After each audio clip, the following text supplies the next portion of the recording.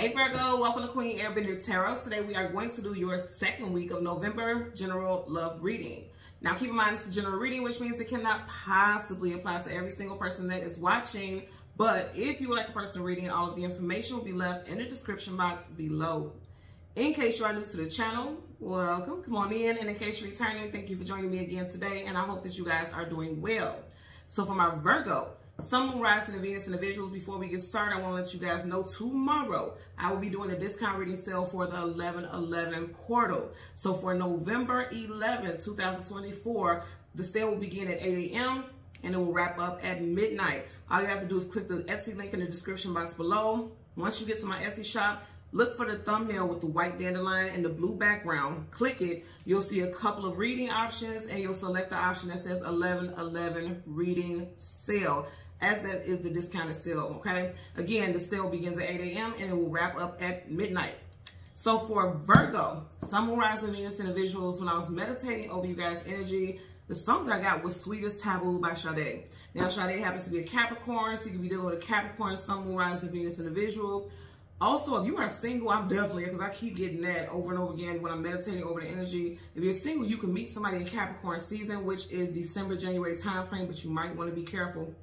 You might want to be careful because it seems like something Saturn related, like some type of karmic type stuff is coming back. Like you may be attracting karmic partners around that time. And I feel like that's giving a lot of y'all a heads up if you're single. Keep in mind, if you meet somebody in Capricorn season, December, January, it could be something not the healthiest type of connection, okay? It also could be the universe testing you to say, hey, you say you want a partner, you say you want to move on into healthy relationships.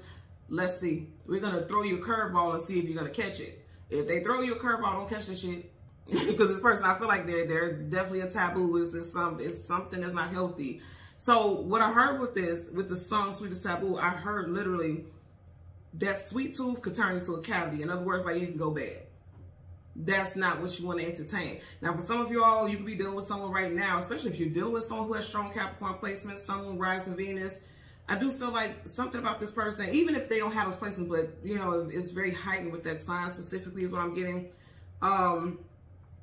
It could be that, like, this person's so much fun. You guys have so much chemistry, but it's not as much as you think it is. Like, the chemistry is not so much love, it's more lust, a lot of passion.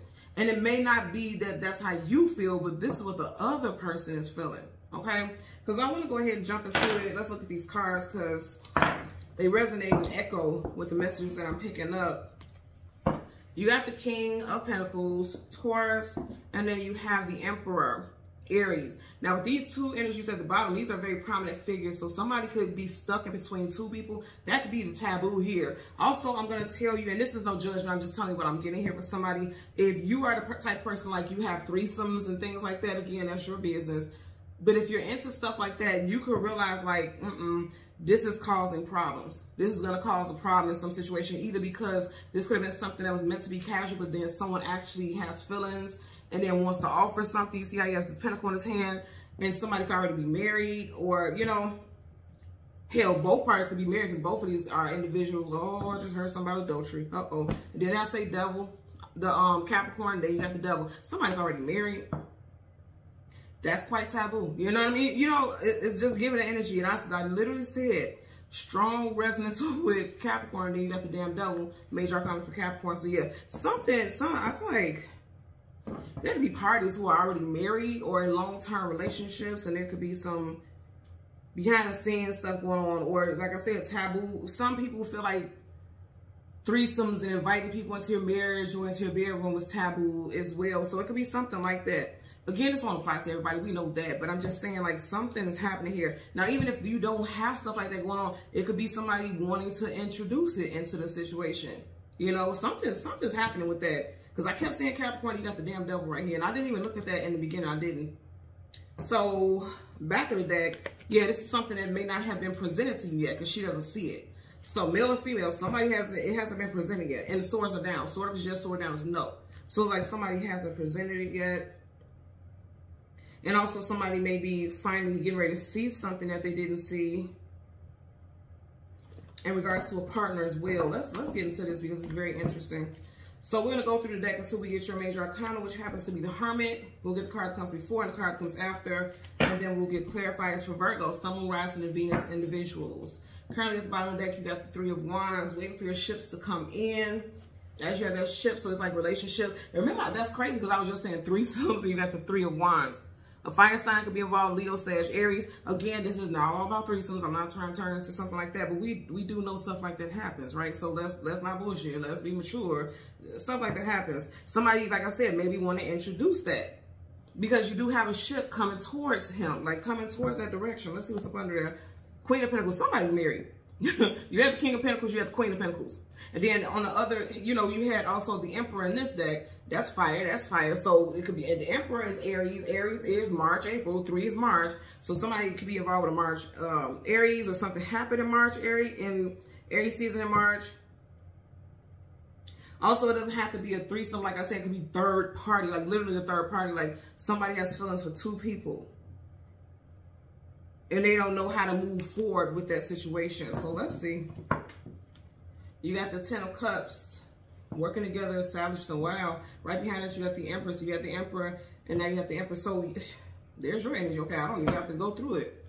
Look, there's your energy. Okay, we're done. Yeah, because I was going to shuffle, but I'm the way that this is coming out is like I know I'm meant to take it. So you got the Empress. That's just confirmation. Somebody's done. Yep, it's meant for me to take it, y'all. Check this out. Somebody's married, somebody's already in a relationship.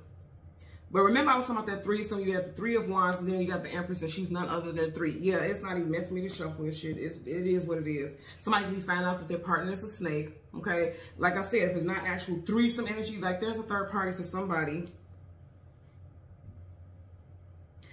This is so weird because I also just heard that somebody may like the excitement of possibly being caught. Like, this is very interesting. So there's your energy, and right behind it you have the Two of Wands, needing to choose a destination or a direction to go in. Again, there's definitely a fire sign involved here for somebody, Leo, Sag, Aries, or something can come out in the future during fire sign season, which is Sag, which is November, December time frame. And then you got the Nine of Wands, Wounded Warrior. Somebody's gonna be hurt about this. Okay, let's get into these cards. Then I say something may come out in fire sign season because you got Wands, and I said Sag and you got Sag.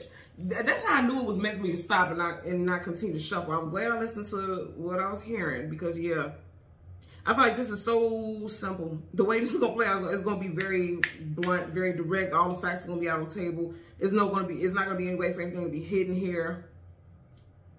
Temperance, again, Sag energy. You're going to watch how things are playing out. Things are already getting ready to play out behind the scenes. It's part of the deck. The World card. Travel distance for a movement. Taurus, Leo, Aquarius, and Scorpio. So there's going to be, you got 2 major arcana here. There's some type of transformation that's getting ready to happen. And it's going to happen soon. There's going to be shake up in somebody's world, a change in somebody's world. Again, just like what I heard earlier, the whole narrative of the sweet tooth may cause a cavity, you know. I'm hearing like the decay of a relationship. Because a cavity is decay, right? There's going to be some type of decay because somebody like to entertain sexually, you know. Somebody can lose their partner. 5 of Cups, sadness, sorrow, grief, depression. And it's the 5 of Cups typically called like the crying over spilled milk. It's like the milk that was spilled was somebody's fault because their actions were intentional. They knew what the hell they was doing, but they didn't think they would get caught, you know.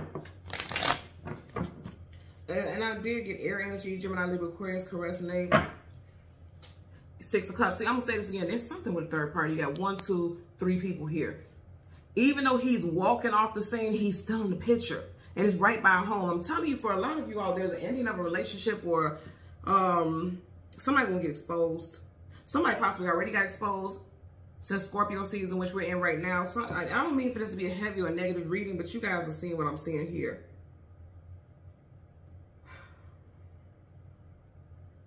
I'm hearing For Every Mountain, the gospel song, For Every Mountain. I'm just looking at the mountains in the background. So somebody may be still trying to save their relationship or their marriage, regardless of what has taken place. If you think about mountains, metaphorically speaking, mountains talk about hurdles and challenges that you have to get over. So someone is like, you know, I'm gonna fight for my marriage. This is just a hurdle. This is a challenge.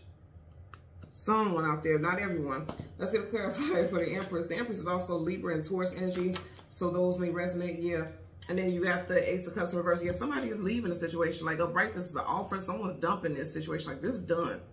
Someone's first, middle, last initial could be M, W, T, J, P, A, or S. First, middle, last initial. Also, something can come out because it's like the tea being spilled, okay? Like somebody give you the tea is being spilled. Like it's all coming out. On a Monday, Wednesday, Tuesday, or a Thursday, this could definitely be involved in a water sign. Doesn't have to be.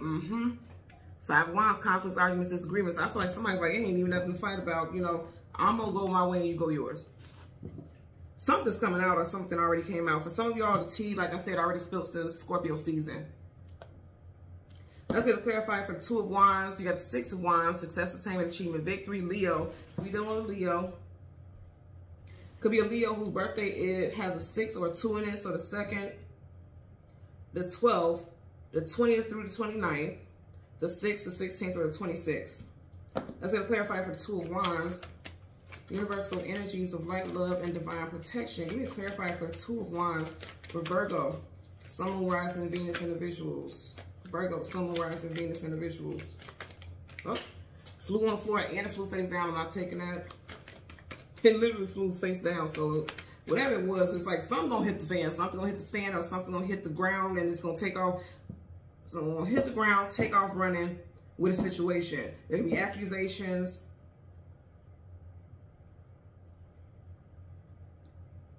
Something with two. There's two people involved that shouldn't be involved somehow, okay?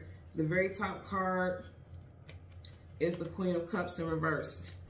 So like I said, somebody could, ooh, water, water, water. Yeah, so you have Queen of Cups in reverse. Kings and Queens in reverse have been stripped of their throne, stripped of their power, made to feel small.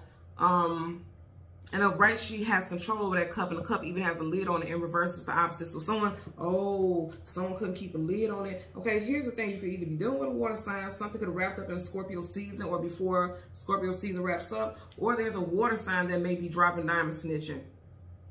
Something's coming out. It's going to change the direction, or it's going to alter the direction of a current relationship.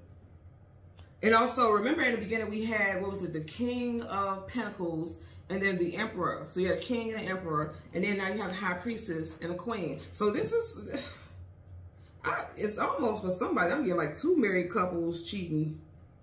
And I know this sounds so scandalous and salacious, but I'm just telling you, in one scenario, I'm getting like 2 people who are married who's cheating with someone else who's married.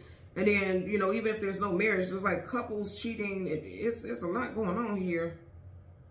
And then also, like I said, there's somebody who wants to introduce a third party, but they person is not going.